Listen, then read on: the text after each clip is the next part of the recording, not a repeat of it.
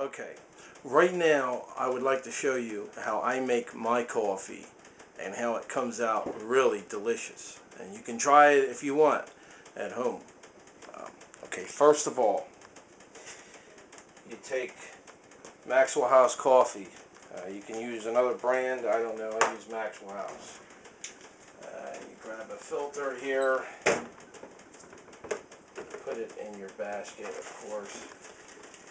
And what I do is I take the scooper that they give you with a coffee, with a can of coffee. I don't believe they give you these anymore, so I don't know. You just take one of these 1/8 cup scoopers, or a tablespoon you could use.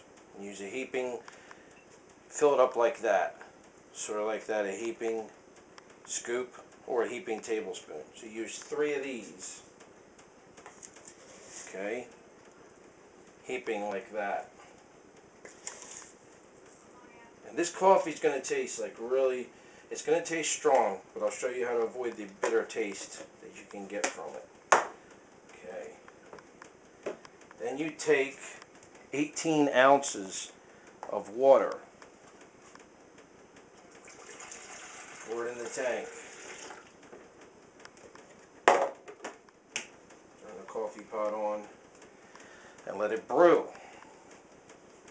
Now, you know, you're saying to yourself, 3 heaping scoops of coffee, isn't that going to pretty much, you know, be bitter? Well, it is, but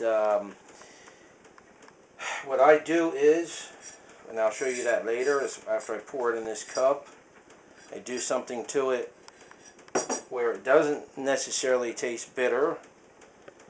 You're actually getting the full flavor of the coffee, the oils and everything in the coffee in a better way because it's stronger, you're using more scoops and you're using less water. And I'll show you that in a minute. Also, if you want to get the ultimate coffee flavor, I'll show you this later on in another video, you can use a carafe. I believe it's called, or not a carafe, sorry, it's a French press. A French press is what it's called, and I have one of them in the cabinet, but I'll show you that another time. That's actually even better, a better way to get better coffee than this. Sorry, we're gonna let this brew now.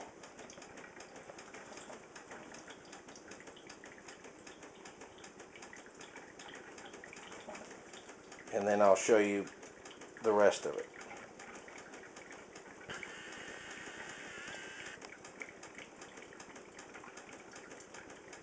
Look at that coffee brewing.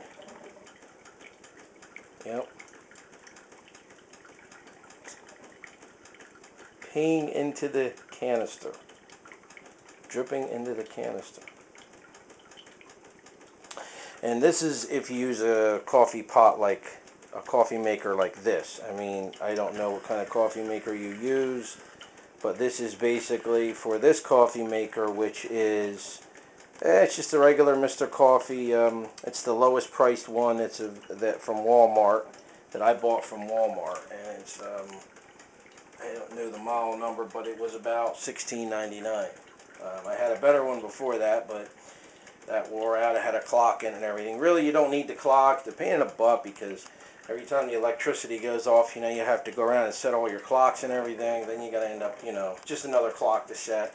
Unless you're into the whole automatic thing of having your coffee pot plugged in the morning before you wake up and, you know, it makes your coffee and all that. If you're into all that, that's fine, but I don't need all that. I just would rather do it this way.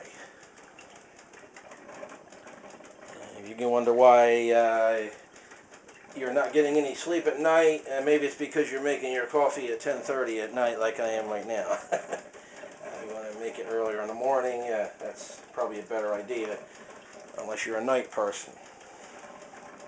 Anyway, it's almost done, but what I want to do first before that is I would like to show you how much sugar I actually put in it.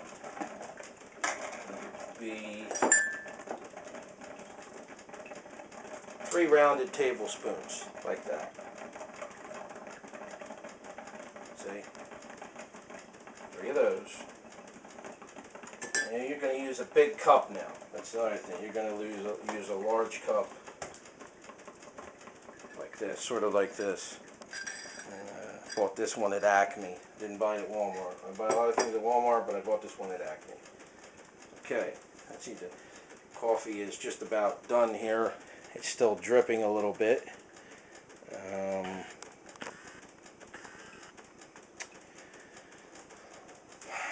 Alright, it'll be done in a few seconds.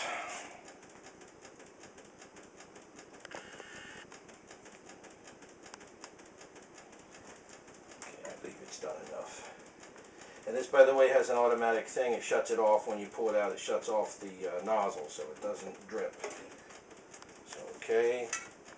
And you look at the blackness, the dark color of that coffee, texture, and everything. Now, we'll go over here for a minute. And now, of course, it's time to add the coffee mate to it. You're going to take the coffee, take your tablespoon, and you're going to add, this is not too much, you're going to add 3 of these, coffee mate. I don't know if you like to use half and half or heavy cream or whatever you like to use, but this is what I use, coffee mate. This is the best. I do not like milk in my coffee, regular milk. It just does not do it. You take 3 of these, put it in, and you stir it up. Now, if the coffee still looks a little muddy looking, you take a little more and put it in. Okay.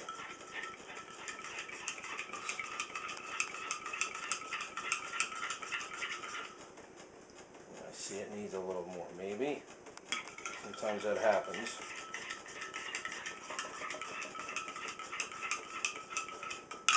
With all that blended together, you're either going to get a nice light brown flavor like this, like you see here, or you might get a little bit of a lighter tan color.